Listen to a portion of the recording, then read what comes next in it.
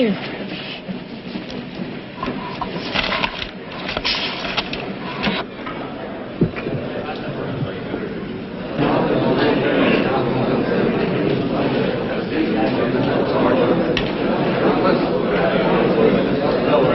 Ladies and gentlemen, you've heard the reports that enemy planes are approaching.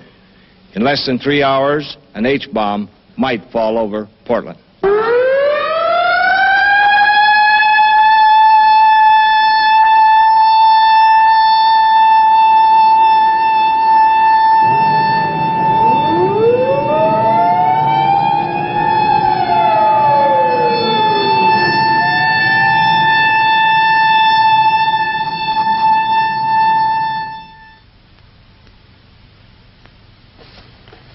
Like myself, I think you're going to be very interested in this story that we're going to tell you.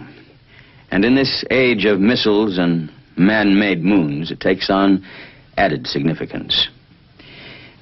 There are no actors in this story, but there are a lot of people. The people of the city of Portland, Oregon, and what happened to them, or could happen to them, on a day that we'll call X.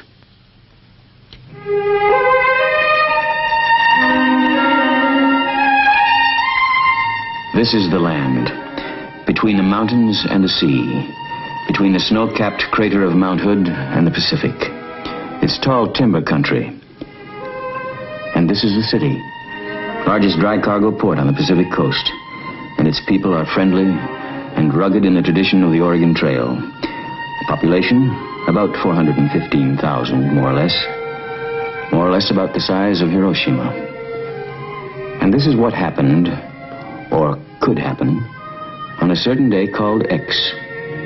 The sun came up at 6:31. Joe Fotev was there to observe and chronicle the event. The paper, Joe noted, was a little heavier than usual, but naturally he didn't stop to read the headline. And Mrs. Frank Stufel, Portland housewife, mother of 5, was concerned at 8:02. John, it's time to get up. You'll be late for school. Children late and coffee boiling. And with these problems duly appraised, she turned to the woman's page of the Oregonian, thus managing to avoid the front page, which, after all, contained nothing but scare headlines. The time? The time is 8:27. Wake up, Portland. It's a wonderful day today. Stay tuned to KOIN for the best in music and news. And now, we continue our wake-up show with more transcribed tunes. At 8:36, the population of Portland increased by 1.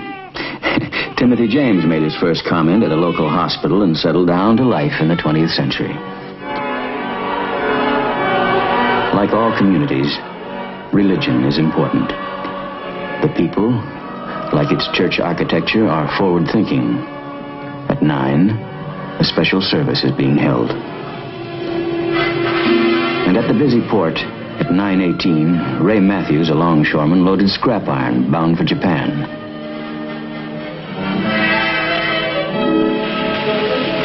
At 9:37, at the central fire station, the men were busy with their morning chores, scrubbing hose, cleaning ladders, and shining the pumper.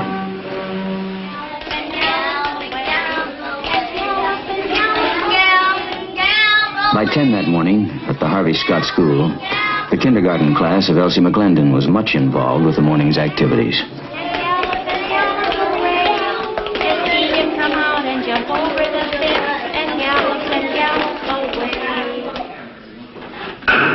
council will come to order. The clerk will call the roll. Bean, Booty, Bowes, Earl. And the twice-weekly meeting of the city council was much involved, too. A matter of sewer maintenance was one of the problems up for discussion. At police headquarters, the messages at 10:31 so far indicated 2 cars stolen, a drunken disorderly. An average day in an average American city. Number 126, stolen auto 1425 Ash, 10-4. 126. Cat in a tree, 14 in Ankeny.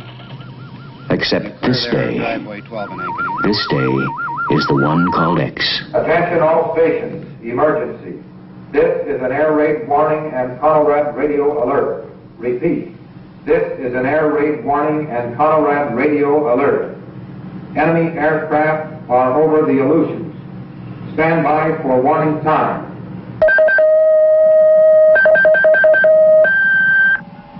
This is Western. Prepare to copy timed information. Time to Seattle, 2 hours, 30 minutes.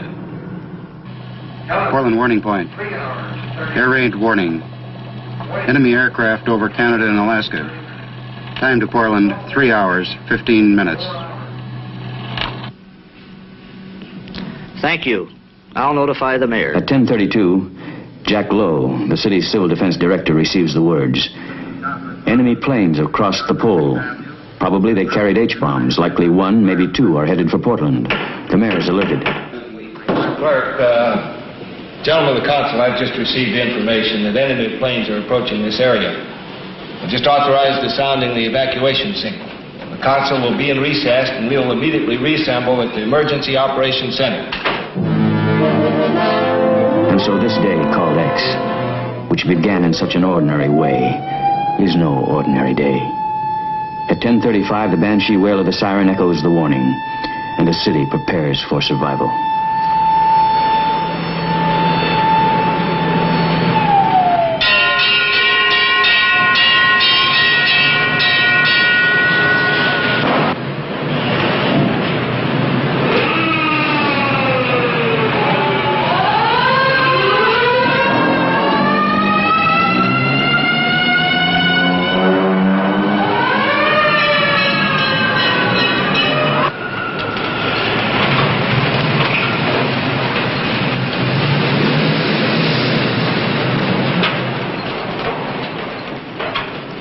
Cities in the United States are considered critical targets, and Portland is just one of them.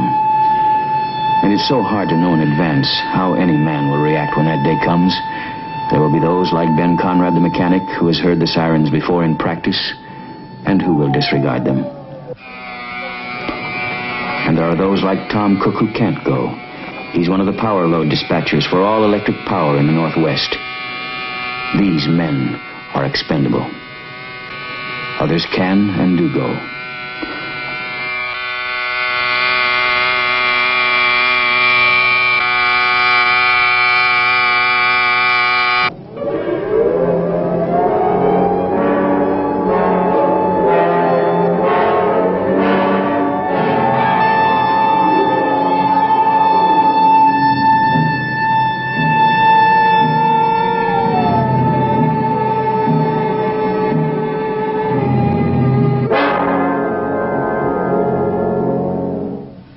The time is 10:47.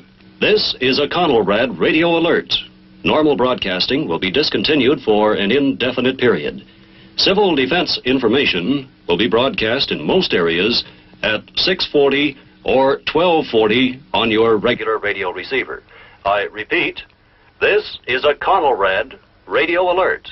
Normal broadcasting will be discontinued for an indefinite period. Civil defense information will be broadcast in most areas at 6:40 or 12:40 on your regular radio receiver.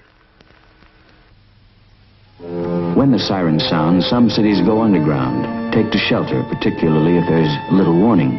But Portland evacuates according to a well-thought-out plan. The question is, at 10:45, on the day called X, will it work?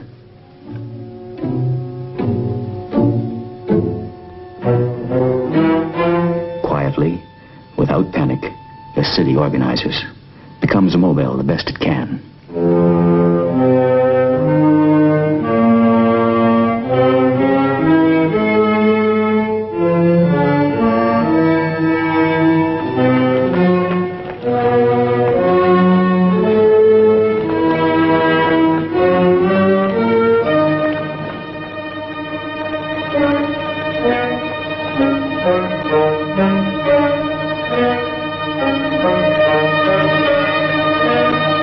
Civil defense is not apart from normal city functioning. The same utilities involved in caring for a city in peace are those equipped to care for her in an emergency. And when the siren sounds, each man knows his responsibility.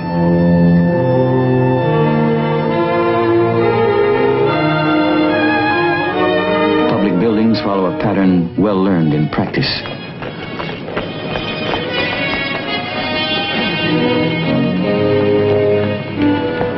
The idea, to move out of the city, to move fast, but with caution.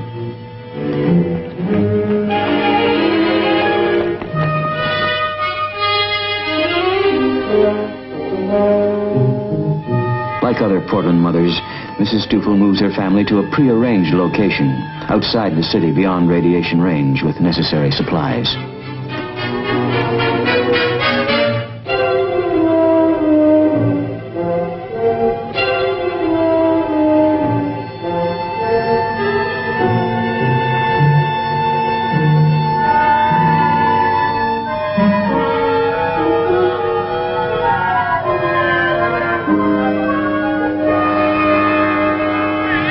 James and his mother go for an unexpected ride in a moving van in his first day of life.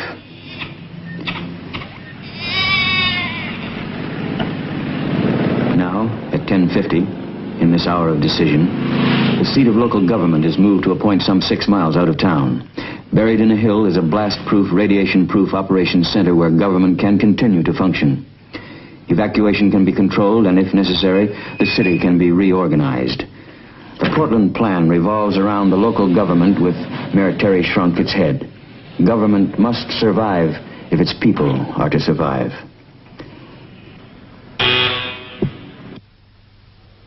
Civil defense is government operating in an emergency. Mayor now. Morning, Mr. Mayor. Morning, Jack. The situation looks pretty bad right now. We don't know exactly what's happening, but we do have planes over Alaska and Canada. Ladies and gentlemen, you've heard the reports that enemy planes are approaching. In less than 3 hours, an H-bomb might fall over Portland. Mr. Jack Lowe, our Civil Defense Director, will coordinate activities here. Jack, what's the situation? Mr. Mayor, according to our latest reports from CONAD, enemy planes are still headed this way at 450 knots. That will put them just about there on the Alaska-Canadian border. I'd say we still have about 2.5 hours if Portland is where they intend to make a drop. What's the condition of the evacuation movement now? Well, we have very scanty reports now because it's only been 15 minutes, but we can check with the police and with the traffic engineer and see if we get what information we have. I have no information yet as to how it's progressing. By 10:55, the heads of utilities, Red Cross, Military Liaison, Civil Air Patrol, Weather Bureau, and all city departments are functioning as a civil defense team. While city commissioners and bureau heads remain behind working with their departments at the emergency seat of government, their families are among those evacuating. By 11, the operations officer is receiving reports on the evacuation of the city, and he is the reporter of the day, traffic, time, weather, and in the operations center's broadcast studio, the time is... The time is 11:10. This is an official civil defense broadcast. Enemy aircraft are over Canada and headed this way. Normal broadcasting has been discontinued until after this emergency has passed. You are now tuned to Conelrad and will receive official information and instruction on this frequency. Keep your radio tuned to this frequency. Remember, there is a traffic plan for the evacuation of the city. All cars in the downtown area must follow the green lights. They will lead you out of the danger area by the quickest route. Do not try to cross the flow of traffic. Follow the green lights. Turn with traffic. Proceed with care. John Carpenter, a sportscaster, becomes the warning voice. The people of Portland know his voice. Trust it. In 1955, Portland held a practice mass evacuation. The heart of the city was cleared in 34 minutes. It's safe to say that practice evacuation will be responsible for saving a great many lives this day. Should a bomb fall, many will be killed. The more that move out of the city, the greater the chances of survival. Pedestrians are helped out of the city. The great dangers are jam-ups and bottlenecks.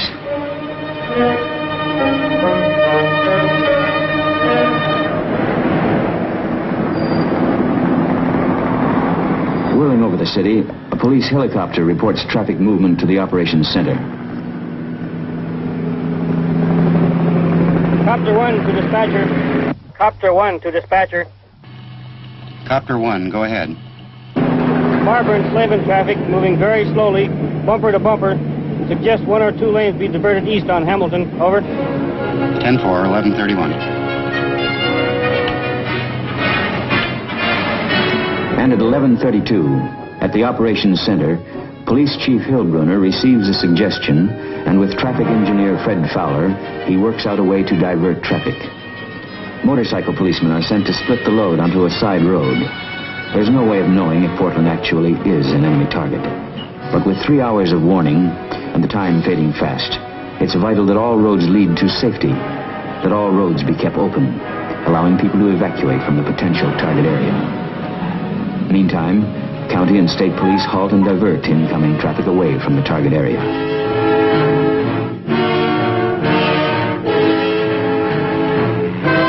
Should a bomb fall, fire and utility equipment must be available to move back into the city to restore services. And so trucks of all sizes, of all varieties, speed to points outside the city by a detailed plan.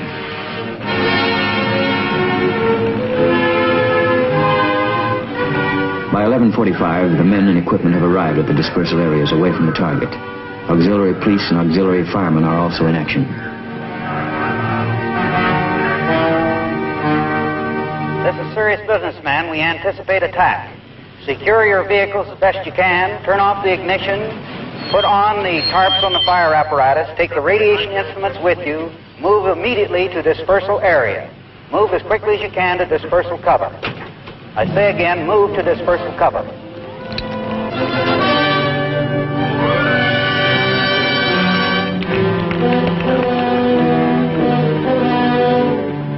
Around the dispersal area, in local public buildings, emergency kitchens are in operation.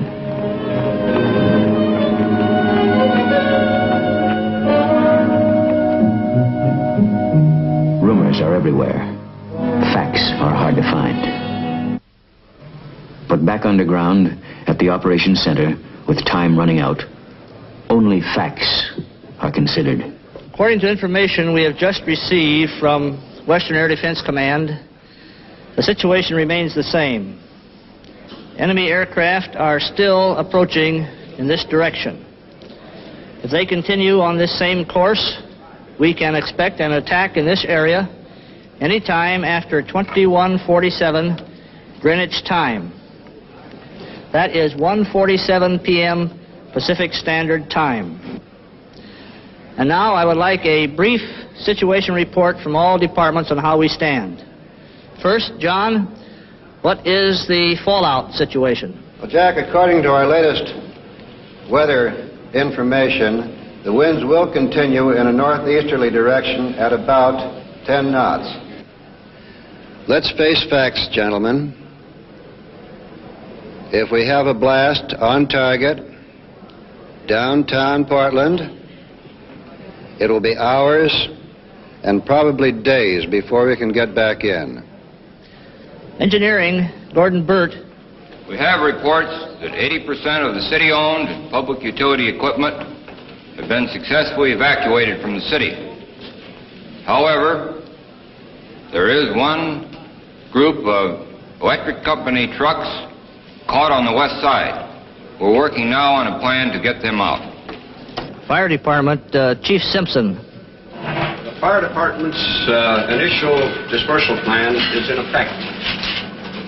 Several units have already moved out to their respective dispersal points. Engine 24 and Engine 30 are currently fighting a residential fire, and they will stay on the job until this fire has been controlled. Police, Chief Hillbrunner. As for police activities, the city is about 65% evacuated. Traffic appears to be moving at about 15 miles an hour outbound. The state and county police have set up an effective roadblock diverting inbound traffic, thus enabling us to use all lanes for outbound traffic. Emergency medical, Dr. Metter. City hospitals are continuing to evacuate.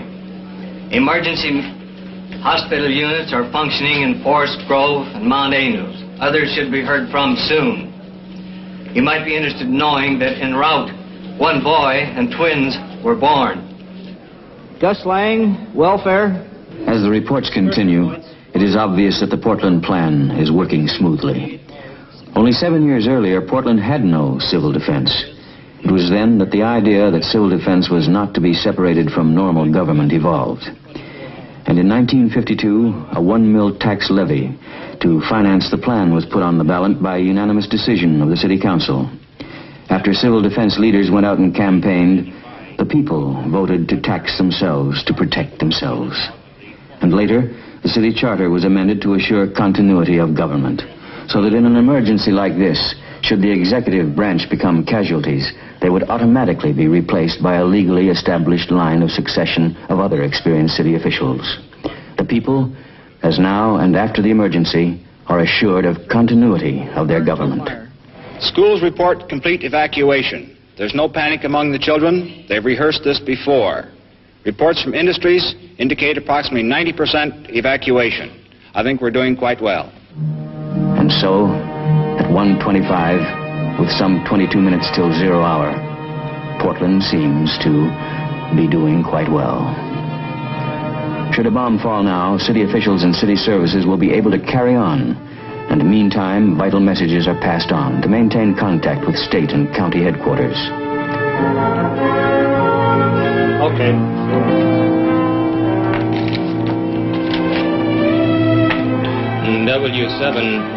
W7SAA from W7BS. Upstairs in this unique underground operations center, an emergency telephone system is functioning as the details of evacuation are reported and relayed. Part of the civil defense levy went to a comprehensive microfilming project supervised by Will Gibson, city auditor.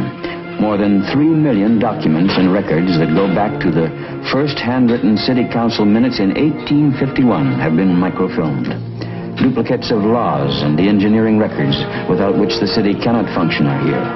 And so, in time of disaster, records are preserved. And now, with a moment to breathe, some can take time for coffee in a built-in cafeteria. It's time to talk of families which have been evacuated. And it's time to be alone and think of the future.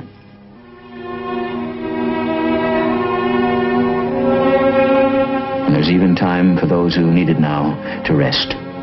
300 can live here for a week, eat, sleep, and breathe. The operations center has its own water supply, its own electric power, even its own purified air. At 1:30, on this day called X, the air outside is strange and silent. Almost all its people have gone.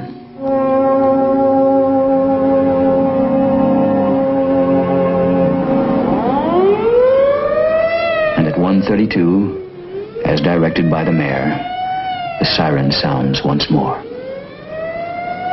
Take cover. The evacuation is stopped, and there is nothing to do but wait. Back in the operations center, the day called X reaches its climax. Time now, 1:47. Enemy bombers are probably overhead.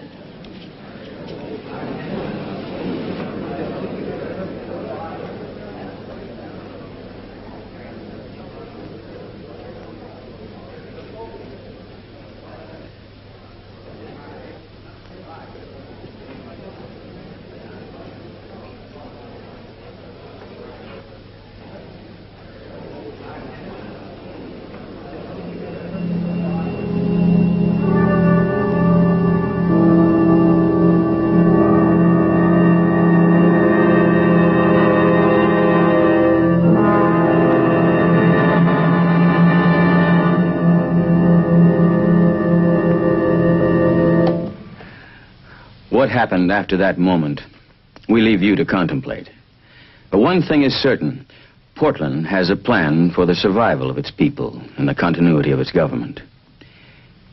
You know, actually, the survival of this entire nation depends upon the ability of federal, state, and local governments to carry out their responsibilities in the event of a massive nuclear attack.